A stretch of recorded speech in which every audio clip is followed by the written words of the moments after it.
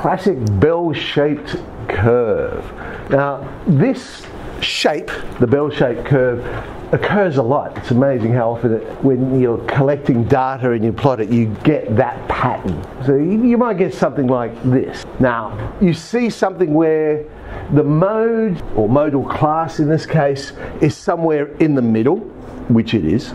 It's almost symmetrical. Obviously it's not symmetrical, but you know, it comes down, goes up, goes down again. So it's got that sort of symmetrical bit. I mean, the classic bell shape, the perfect one, is where it's purely symmetrical, and then the mean would be the same as the median, would be the same as the mode. They're all sitting in the middle there. Now, ours is not symmetrical, and that's often the case when we're collecting real data, but it's almost symmetrical. And the other key thing to look at is actually how it tails off, and it should tail off reasonably rapidly.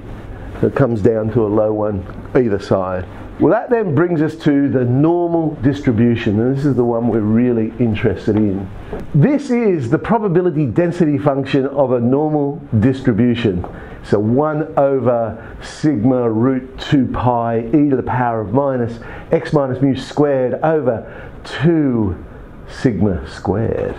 And mu and sigma squared are mean and variances we're used to seeing. That is the normal distribution. If we want to say a random variable is normally distributed, this is how we would say it. We'd say n, and the little tilde is just saying, well, this is how it's distributed.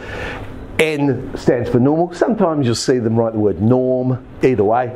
And then the two key pieces of information. So what's the mean, what's the variance of the distribution?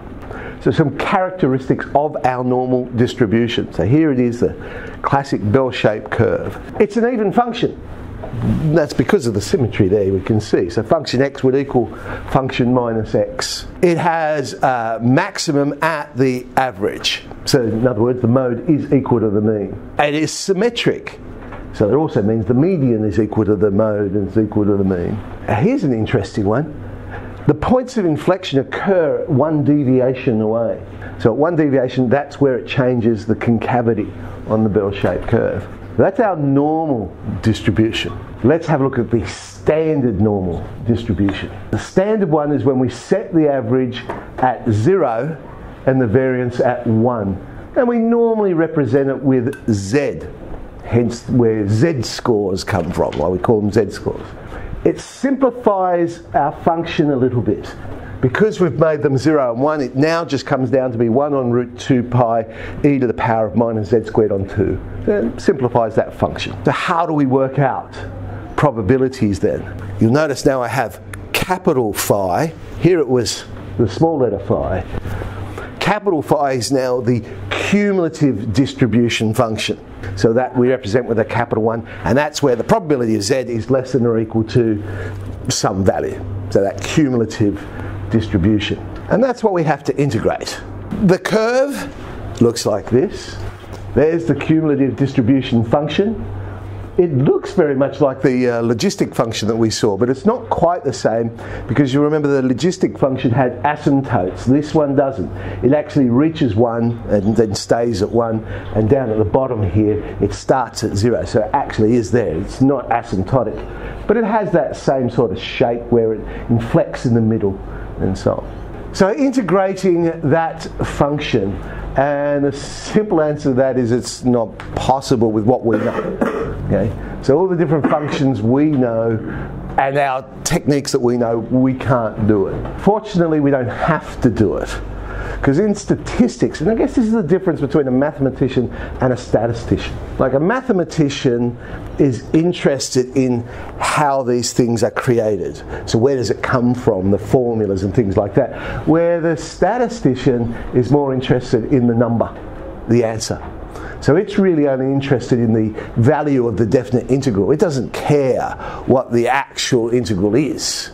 It wants the answer. That can be estimated with our trapezoidal rule. Again, we don't have to do that, Because if we make it a standard normal distribution, well, these estimates have been made long ago, and we just have a table of values, something like this, and we just look them up.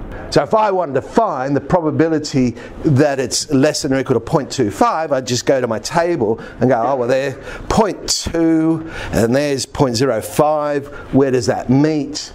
Okay, the answer is 0.5987. It's just a matter of looking up the tables. So using our table, well, there's the first thing. The table tells us the probability of z is less than or equal to z. That will be the cumulative distribution function when we plug in the value z.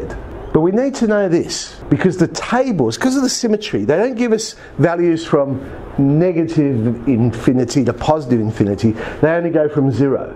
Because it's symmetric. So why have the whole heap? You only need half of the values. But therefore, if we need to work out negative z, we need a way of doing it, and it will be 1 minus the cumulative of z. So in other words, what we're saying is z greater than equal then would be the same as the negative z. And if we wanted to work out in between two values, well, then we just subtract the two functions. So z2 minus z1. You do see absolute value a bit because of the symmetry. You say, well, what's the probability I go from, I don't know, -1 to +1? You see that a bit. So if you manipulate it, you'd end up with 2 times that function -1. Now, of course, some calculators will do it for us. Now, the 100 AU plus, which several of us have, that one it will do it on. So if you wanted to do it, mode 3 and then AC, which I think is all clear, but that puts your calculator into the stats mode. Okay, so you do it that way. Then you'd go shift 1, 5, that brings up the standard normal distribution menu. Okay, so it brings up the menu. Basically, you'll see there's 3 things it will find for you. You'll see P, Q, and R. P is the one we're looking at. So all those values up there. Q, I don't know if that's real useful. R then is the other way for going bigger than. But I guess the one we're concerned with is the P. As then, no, don't type in 1 minus 0.25. You choose 1, because that'll be the P, and then type in 0.25. It'll find that value we just worked out, 0.59. But you'll notice it's got more decimal places than a table of values, 0.59871. Those of you that have bought the fancy new one, here's how you would do it. So you go to the home screen and choose the distribution menu. I think it's on the far right. Then select normal CD. You've got several options of different distributions you can choose from. You want the normal cumulative distribution, so normal CD. You would select that. Then you have to tell it the limits that you're going from. Now, of course, we're going from minus infinity, and how do you enter minus infinity on a calculator? Well, you can't.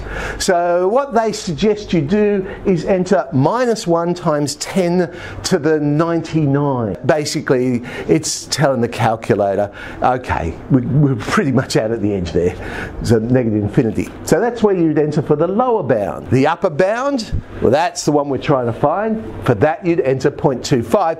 You then have to tell it what the average of your distribution is. Well, we're working with the normal distribution, so it's 0, but I'm pretty sure that's there by default anyway.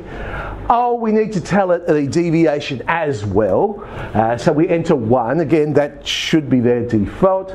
And then we can execute it, and it should come up with this answer. Such a time saver, these new calculators. So don't rush out and buy one just because it can do this. Honestly, it's a lot quicker to look up a table of values than to go through all this. So if we wanted to do z less than or equal to 0.44, I have used a calculator for this, so I've got more decimal places in the table of values, but you would get 0.67003. So minus 0.81, if I'm using my tables, I'd go, oh, that's 1 minus, and I'd look up the 0.81, and we get that answer. Or of course, if I was using the calculator, okay, I could put minus 0.081 straight in and get the answer. Between two values, okay, I'll look up 0.94, I'll look up minus 2.34, but remember, to get minus 2.34, I'm going to have to go 1 minus 2.34, and then we'd come up with our answer.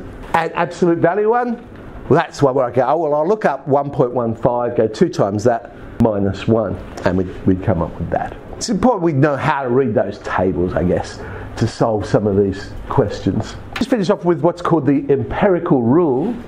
There it is, our standard normal distribution. And if it is a normal distribution, then we find 68%. If we would now look up 1 on our table of values, we'd see that it's, well, whatever 1 minus all of that is. But we'd end up with 34% in that area. Going to 2 deviations, we get 95% of the data. And then virtually all of the data lies within 3 deviations of the mean. And that's basically, remember what your z-scores are saying. Z-scores are saying, well, how many deviations from the mean are you? 16D, our normal distribution.